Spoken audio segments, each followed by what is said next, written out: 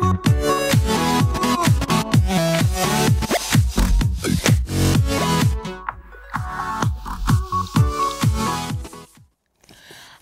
how are you guys doing? I hope you are sanitizing, staying safe, and of course washing your hands as many times as possible, because we have to keep this coronavirus out of our country. But today we're going to have an amazing show. We're here to talk about trending topics, what's happening in Kenya and internationally. Now our show is all about tea. We are serving tea hot. Now if you don't take tea, you can take coffee, yeah? So I just want to tell you what our celebrities have been up to. Now before I get started, I have to introduce you to my panel right here in studio. I have the Mwangis, as we call him, but I'm gonna let him introduce himself. Yeah. I go by the name Dennis Bob Maina across all social media platforms. Ni wakati wa udaku, ni wakati wa kukapepetea ili kakue kazuri tukakunywe. Wamesema ni kachai. Mimi nataka kachai tukiendelea hivyo. So don't go away, stay tuned. Alright, that is Dennis. The hashtag is Y254 updates. And back at home, because I told you, social distancing, we can't have everybody in studio. I have other guys at home. One of them is JC, you already know her, and we have a newcomer on the show. It's his first time on the show. His name is Ronald. He's going to be joining us virtually. MCK is kidogo not feeling well, but shout out to you, MCK. Feel better soon. But first things first, let's meet the guys at home.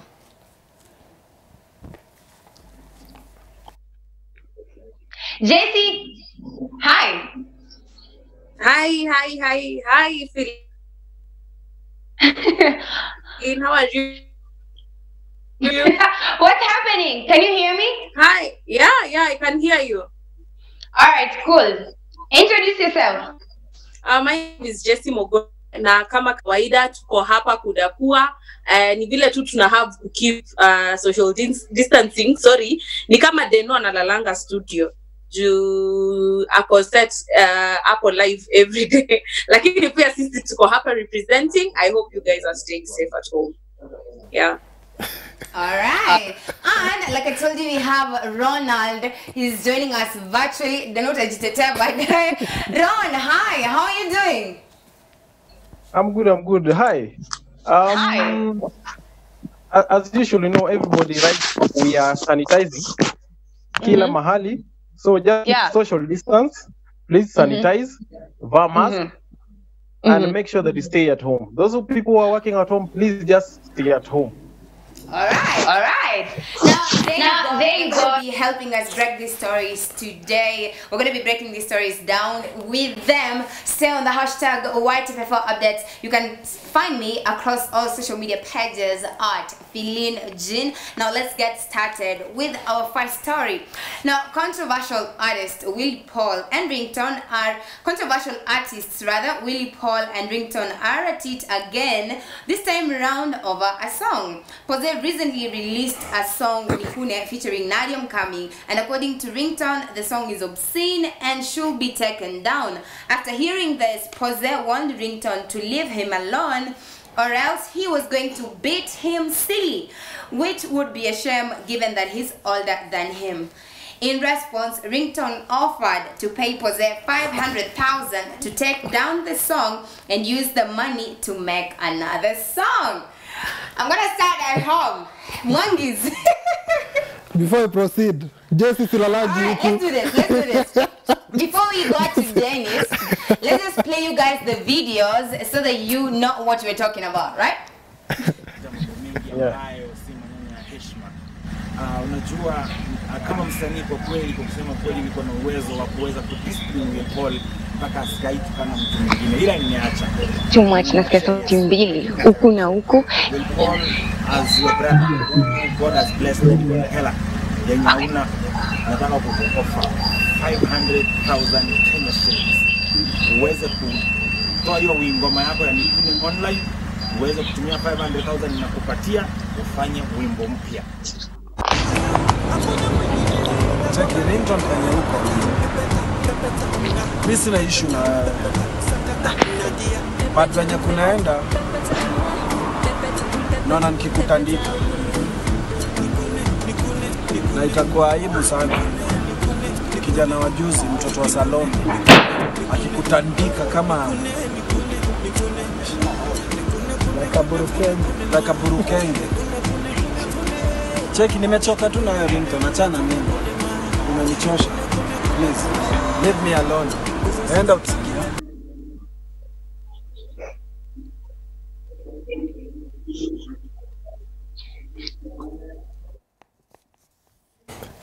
Hi. All right. Like, I don't even understand. Like, what the heck is going on? These are supposed to be gospel artists. Kwanza, Ringtone, don't you think he should be setting a good example to Pose, Ama? He's becoming the gospel police nowadays. Sijui dark and gani. As in, people who are producing songs nowadays should just fear a Ringtone for what he's going to say next. If you produce a song, Ringtone has to vet it. If you do this, Ringtone has to vet you. Sasa wewe Ringtone umekuwa ni nani? Brother, you're irrelevant. As in, wewe hatukujui. Kutoka sijui wakati ulianza kuweka ng'ombe Karen, sijui kujaribu kukatia nani. Please stick to those. Wachana na watu wengine. At the same time, I also feel sijui Willy Paul anasema anaweza piga Ringtone. I would want to see that first. No, we do not advocate for any form of violence. Willy Paul anajifanya ki bad boy ati naweza kutandika. Really? Sasa naweza nitakutandika. Yeah. What nifunge tu maneno. But anyway, these people should just know how to play safe. You're gospel musicians, the both of them. They should know like where to draw the line, because when it comes to now physical. But is Willy Paul a gospel artist though? Oh, hold up. We are talking about Willy Paul. You are not a gospel artist. We don't know you. You are not a gospel artist. Hatukujui hata kidogo. Yeah, no. Willy Paul, anyway, now that you decided to leave us, please don't come back engaging with people like Ringtone, who apparently can still say that wameokoka kidogo. Wewe tuache tu. Go in peace. Thank you. Tuache. All right. And you know we have our other panelists that are working from home. JC. Lakini JC najua wewe utakuwa fair. JC anakuanga Willy Paul anakuanga crush kimpango. So guy, no. What's up? What's up, JC? I want to hear your honest opinion. What's happening? We are fighting on nani atashinda. Willy Paul will win, and I'm not favoring this is because we all know Ringtone anakuanga anatafuta tu mahali ambapo atabaki kuwa relevant. He's always looking for something to make him remain relevant. So, but him coming to bash ati kukuja kubash Willy Paul, it makes sense. We no longer see the Christianity in Willy Paul's songs. You get? We're honest. So, yeah, hata kuimba hiyo wimbo na nadi, actually that song is a good song. Hiyo wimbo ni nzuri. The video is okay. Sijui anamuulizia nini. I think tu ilikuwa tu ni kiki tu ni njia tu ya kutafuta ya kumfanya a remain relevant. But wamemwambia anampatia 500,000 ya wengine. Nani amemwambia ako na haja nazo? Nani alimwambia ako na haja nazo?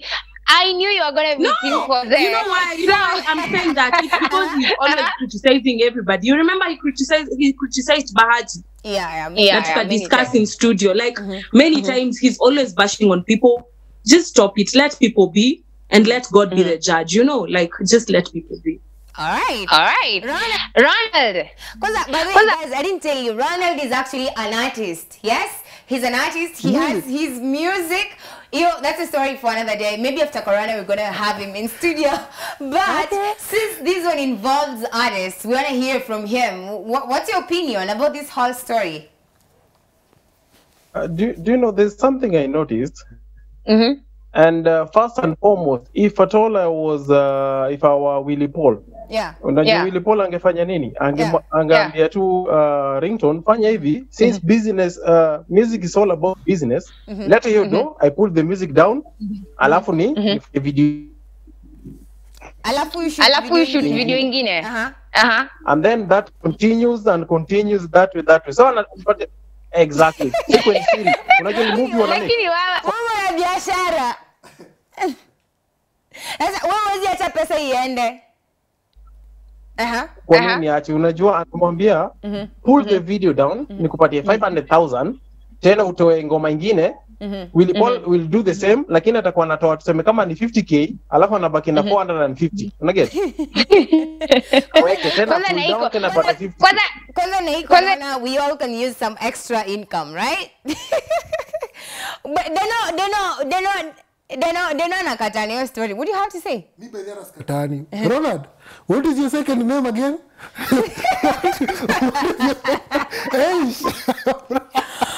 Alright. So let's do this. The hashtag is Y254 updates. We're gonna move on to the next story. Now, Ringtone music group Ethic issued a public apology over their latest song, Soko. The apology read, and I quote, "It has come to our attention that our recently released Soko video has unintentionally promoted pedophilic culture. Now, we are therefore sending out sincere apologies to all our fans and viewers at large. As a result, we have made sure the video has been taken down. It is inaccessible and we shall not further upload it." The group released a video of the song on Sunday morning on YouTube, but the content of the song did not sit well with most Kenyans, including KFCB boss Ezekiel Mutua. According to Mutua, the group committed an offense and will have to face the full force of the law as provided for in the Films and Stage Plays Act Cap 222. Now, we checked it out and it states that, and I quote, "Any person who is guilty of an offense under this act shall be liable to a fine not exceeding 100,000 or imprisonment for a term not exceeding 5 years or to both such fine and imprisonment." All right, so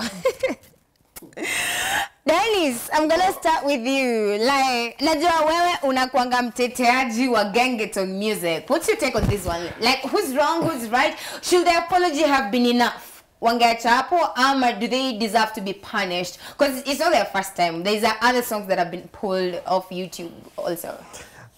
Okay, I'll say this. Now that they're pushing the pedophilia thing, that's not something I really support.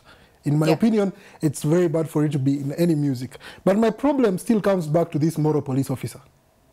His name is Ezekiel Mutua. This guy, now that we are at home, your job is now to study lyrics, kazi yako ni kwanza kuzianalyze, and then you start coming out. It's either you come out clean and tell us, if you have been paid to popularize these people, tell us.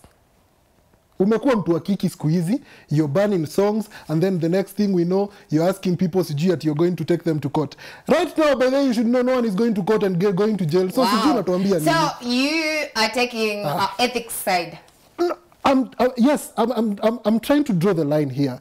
It's not good to bring out the pedophilia content, but at the same time, I feel Mutua is just being too harsh on them. He's being too harsh on ethics. It's not the first time he's talked about ethics. Yeah. Shida yake ni gani na ethic? All right. Maybe because they're the ones who brought about Ringtone. No, I kind of feel it's personal for this guy. It's personal how he's dealing with these guys. All right. Dennis amekach. So we're going to go to the guys at home. We have to say, JC is another one. JC by the PIO support Ringtone. What's your opinion? So this is it. I'm not here to advocate for sexual violence in form of a song by any means, but I still have this to say. It's only that we understand our Swahili language better. There are songs which are sung by artists from outside Kenya, and we know very well they use other obscene words. It's just that they're in English, and we tend to see as the English language is better. Ni kama inafunika all that, you know. But when it's said in Kiswahili, moso sheng, then it comes out like nimbaya sana. You get my point? Like, I told you these guys were a group before. I wouldn't say such words, but you guys, we talked about this and you know this. So this is it. I'm not advocating that sexual violence equal promoted into our music by any chance. But I'm saying, like, tukue fair to both sides of the coin. There are songs that are played here in Kenya from other countries. Zenye tunajua hata sisi ukiimba wewe mwenyewe pia unasikianga I like Z, you know? Yeah. And by any means, kwanza ana very famous. Exactly. That is one thing I know. Juka mimi nakumbuka niliingia group na uliza ati ni wimbo gani, you know, like I'm like wow, they even have another song. Yeah. All right. Yeah. Ronald, you as an artist, what do you have to say? Let me tell you something, Philin. I will agree partly with Jesse, but also I will agree at some point with Ezekiel. Do you know why? Yeah. When it comes to music, or when you're being a little bit of artistic, we normally want to rhyme with one word from the one word to another word, right? And we have a culture to preserve. On the other hand, you know, when I have a family and these guys also have a family, so if you look at those lyrics very well, they will be promoting the sexual violence thing, and it's not a good thing for our own society. It's not good. Yes. So as an artist, I'll be able to say, let's just write some these lyrics that you can always listen with your dad or mom or even family together. As much as tunataka kupati, part of life, but at some point we just need to caution our words, you know. All right. When you do All right, so I hear you. I know Naja Dennis anawashwa, but we're not going to give him a chance. I'm going to go to the next story. The hashtag remains Y254 updates. That is at Philin Jean, at Y254 channel, at Dennis Bob Minor, at Jesse Mugure, at Ronald. Okay, Ronald is going to be reminding us his social media.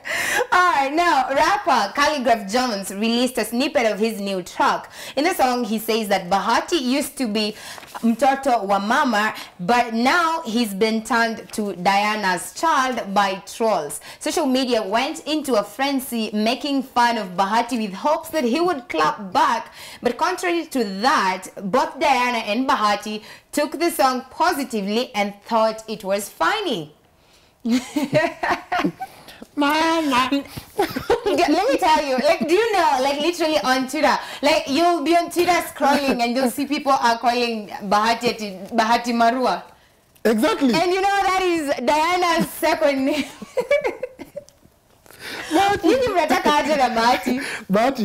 Bahati just, he's actually, Calligraph just told us who is Bahati in a nutshell.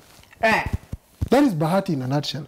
Angalia, sijui Bahati, inaitwa Bahati's reality. Sijui, everything this guy does, it either has to do with that wife of his, which is a good thing, yeah? But inakani kama, if Bahati was alone, he wouldn't be doing some of the things he was doing. No, but the thing is, they just do that because they think his wife is a little bit older than him. Yeah? His wife thinks that doing this, Bahati is going to make something more out of it. And for that fact and that fact only, Bahati is here pulling stunts everywhere. We know, Bahati, that is not you. Your wife is your manager. We know. She manages you. She manages every step of that guy from where he, as in, kama sio Diana at this point. Yeah. I'm not sure. Si anafunga EMB, apparently. Yeah, and that is really sad, by the way. It's not that he is closing. It actually already got closed. MB ishafungwa. So it's so sad for gospel artists. But we're going to go at home, hear opinions, and then we'll come back to you. JC, they know to spam kata shinda kuongea. JC, what's up? Oh, reach the two Kenyans nini. Aki, if you listen to the whole song, you know Kali wasn't dissing Bahati. Do you know, guys, that? Yeah. He was talking about cyberbullying. That was his aim kwa hiyo wimbo. Mpaka amesema mambo ya mlamwa, amesema sasa hiyo like Kenyans waliacha kuita Bahati mtoto wa mama, wakaanza kumuita nani? Mtoto wa Bahati Marua. Wa Marua. So I don't know why Kenyans tunapikingi to the bad part. You know, like wase hiyo clip hapo tu ndipo yenye ina trend hiyo hapo mali anasema hivyo. Na ameongea mambo ya artist wengine wengi sana. He was saying like yeye hataezi quit even if you do that. You know, and this is it, we should stop cyberbullying. I don't think kuna mali pameandikwa this is the right age ya huyu msee wa hii age kumari huyu. So I don't think sinanga mimi shida na union ya Bahati na Diana, but what I pity is that the fact that EMB ilifungwa, you know. Yeah. That is very sad. Yeah. progress, you know, inaonyeshana hakuna progress inaendelea. Exactly. But how do you think the main reason why the label closed, it's because they lack support from the gospel industry. I don't know how true that is, but we're gonna go to Ronald. Ronald, hi. Sorry.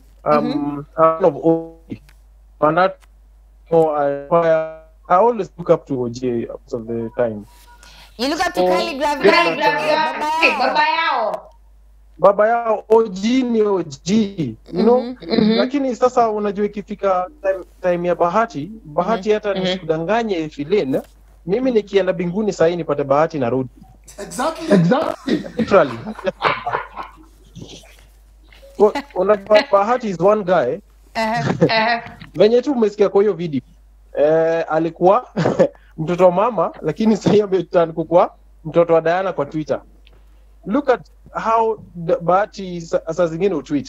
Nini zake tweet zake zinakuanga so irrelevant most of the time. Personally, but just something of concern. Bahati mwambie to grow up. Okay. Bahati should grow up. I'm going to take your last comments. According to Ronald, Bahati should grow up. What? Okay. Where did Bahati go wrong? Wait. All right, so but anyway, saying that he lacks support from the gospel industry, brother, you lack support from the gospel industry the moment you started doing things like bunduks, like Akina Nani. How do you expect people to support you? The moment you start doing things to Akina Pita, this guy is going through stuff and you can't even be there for him. You know, you can't be calling yourself a gospel artist when you can't even stand up for your own. Look at EMB. EMB has been mad with so much controversy. There's always somebody fighting someone. Ni kwa nini? What do you expect us to survive? It's a gospel industry. It's not the secular industry, bro. So I'm very sorry you had to close down EMB. I hope you do what you say. He was saying that it's going to transform into something to do with children's and something. I hope you do that. And we're going to be here to support you on that one. Because I don't require any gospel. Okay, sawa. Thank you so much. Deno ataongea hadi kesho. Why are you salty? Nishai. You took Hafulu spot. Shout out to you, Hafulu, by the Hafulu no kwanga salty. And nowadays you took over that. Anyway, the hashtag is Y254 updates. Now, unless you've been living under a rock, there's a chance you've watched them in one of the many viral videos making rounds on social media. The pallbearers are known for wearing matching outfits as they dance with coffins to send off loved ones. According to their leader, Benjamin Aido, the group has found a Kenyan manager and lawyer to help them capitalize on their newly found celebrity status. We have a video. Your name, rights, anything, copyrights issues. So, like you lock down your name, you patent or something like that. Do you have anything like that? No, for now. But because the video has gone viral, I've gotten a manager in Kenya and a lawyer in Kenya. So if you want to use without permission, Shouts going out to John Telewa, your manager, man. My new friend, John. I'll be in Nairobi soon after the corona. Yeah. Okay. So your manager is Kenyan. Yes. Your law rights, anything, copyrights. So from Ghana to Kenya with coffins? I don't know. Like, okay, I said, you've seen their videos. They're literally everywhere. Atu kikatu hivi kidogo nenda kuanguka, unaonanga tu wako hivi wanakucheki kidogo washaanza. But anyway, and Kenyans are fast. So now they acquired a Kenyan manager and a Kenyan lawyer. Are they winning already? Me, I want to know the names of those people, those Kenyans. Mimi najua jina za mwisho za hao watu. Either Mwangi, Macharia, Maina. We know you.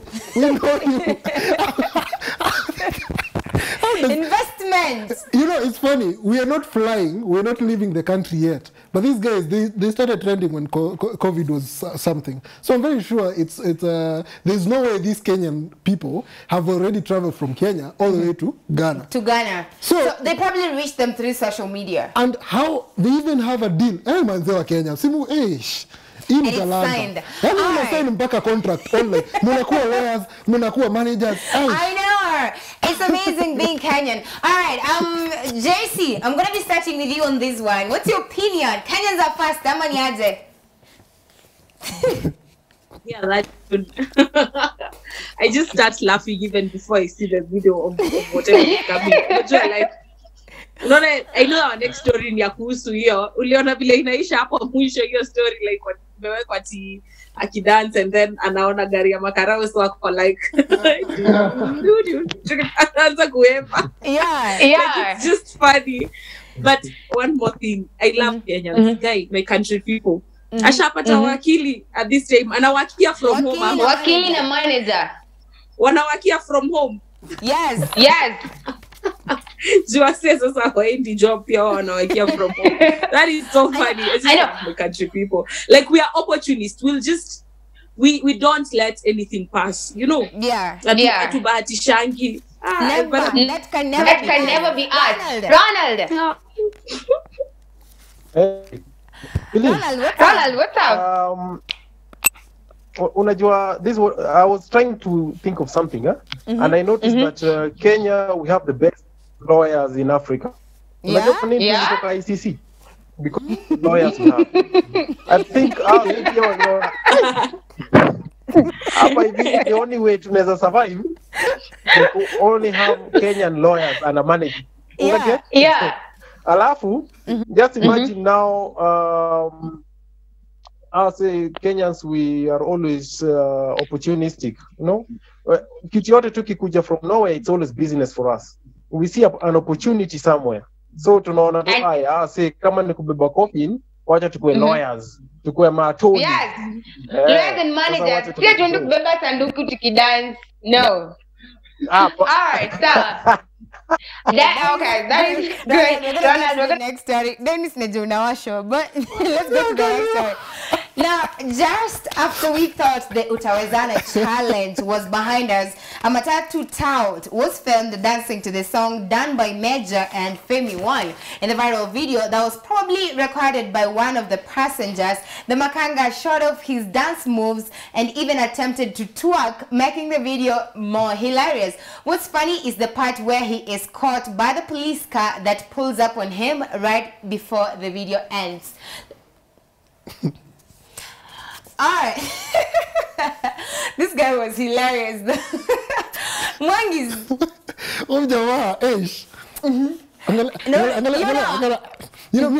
I'm actually liking the way he's vibing to the song. Unajua, he's like so into it. Ananiambia nini? He's the song as in, I'm also doing this, I'm also talking. Lakini mazia makarao. I'm sure those cops didn't arrest him. No, definitely not. I'm sure they just didn't arrest him. They were like, hey, Buddha, ujingi gani ya gari wewe unaenda kwenye unaenda? And he's like, utawezana. Utawezana. Again, inama, anashika magoti.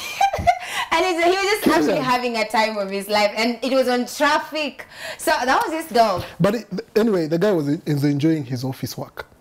It's up on the office yake. Debe amekewa jibambe. So unangoja akisikia utawezana. Si wote ajaribu one kama atawezana. You know, tuachie watu wajibambe. Hata those cops, I'm sure they were just trying. Hata wangeulizwa wangeshuka wafanye utawezana challenge hapo nje. It's a good thing. Wacha watu wajibambe. He was breaking no law. So hakuna mahali alikosea mtu. Watu wajibambe. Hata mimi nafanya utawezana challenge leo. So stay tuned. Msiende mahali. I'm doing that. Ama aje Fidin? Situfanye utawezana? Never. We can't do that challenge. We shall Peter, but next time. All right. So JC and Ronald, the comments fupi because of time. I'm an event at work. So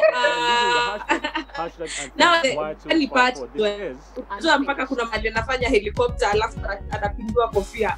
That part immediately and then he starts twerking. Alafu gari ya magari on a sudden no. But moja alichukua video ni mbaya sana.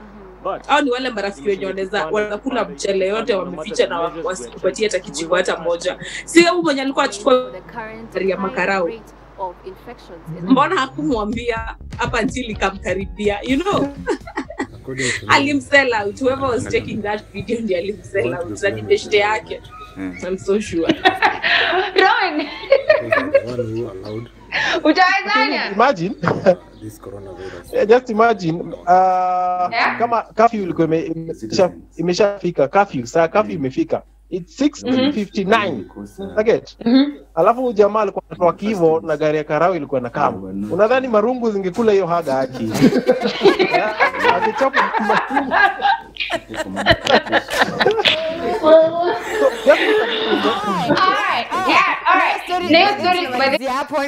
We're going to our last story. Now, a hilarious video was shared on Twitter by Boniface Kizito showing a young boy mimicking Health CS Nitakutandika on how he reports daily coronavirus updates.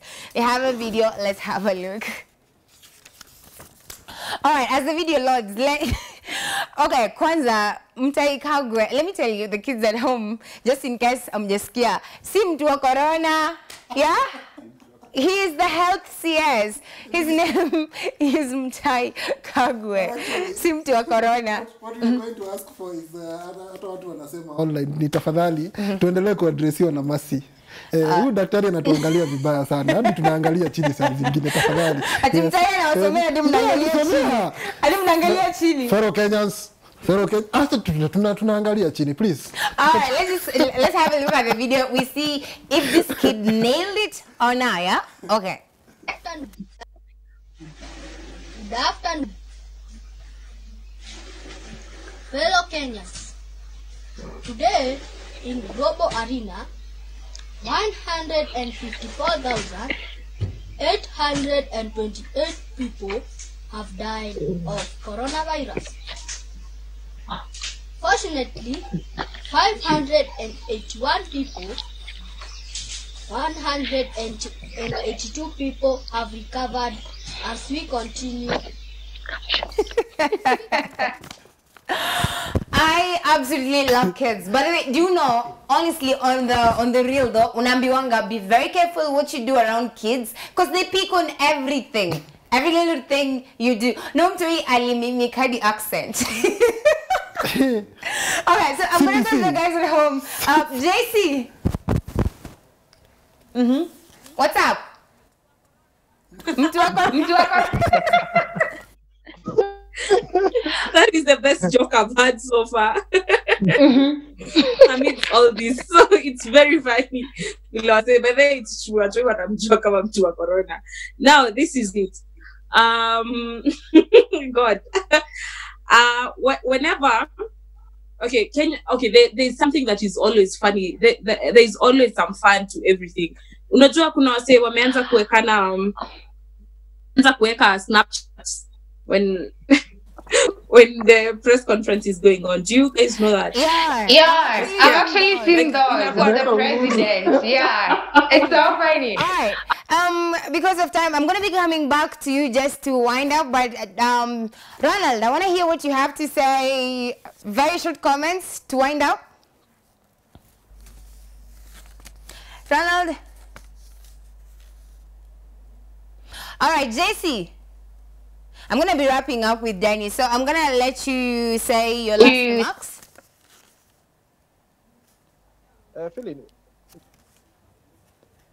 All right. Dennis. I go by the name Dennis Bob Mine across all social media platforms. Tunaendelea kuwakumbusha mazee, osheni mikono. Let's stay safe, use a mask when you can, stay away from put the social distancing in effect, and let's just be prepared. As they say, treat the next person there as in you should be ready as if you have the COVID, so that you protect the person who's next to you. If you do that, we're going to be safe, all of us. Tutakaa nyumbani, keep social distance, jua utaki kuambukiza mwenzako. Yeah. That's the idea. So let's stay safe, tujibambe, na bado tuendelee kukafetea. Kachai, kaudaku too.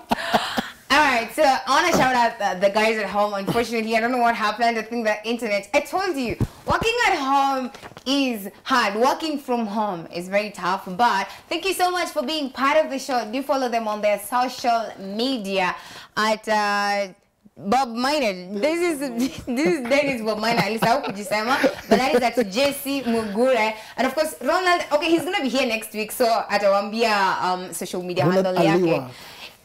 Ronald Aliwa. All right, thank you so much for being part of the show. We appreciate each and every one of you and everybody who made the show possible. Shout out to Eliva right here, our camera person. We have Rose on Palette kwa TC, and then there's more says on sound. Our director Timo. A big shout out to each and every one of you, and you guys for watching the show. We're gonna have an amazing show next week as well. Make sure you tune in. But thank you so much for watching. The hashtag stays Y254 updates. You can send us stories you want us to feature on the show, and of course don't forget at Feeling Jean across all socials, and of course at Y254 channel. Keep sanitizing and wash your hands as frequently as possible. Stay safe, and of course we shall overcome. Kabisa. Mtawezana. Kabisa. Serikali imesema tutawezana. Nilikuwa nitoka. Si nilikuwa ama si sahi.